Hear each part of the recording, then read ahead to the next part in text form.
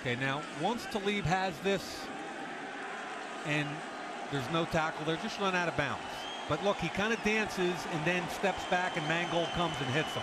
Now, when that happens on the Patriots sidelines, people don't like that. Okay, now get out of bounds. Okay, Mangold's late, and I don't like the hit at all. But I think they're both wrong. Talib shouldn't have danced on the sideline, and Mangold shouldn't have hit him. And then the Patriots come to their cornerback's defense. Yep. And then the flags start flying, the officials start flying, and the bodies start flying. Yep.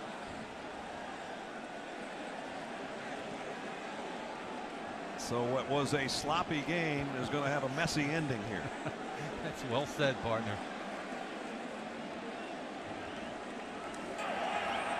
There are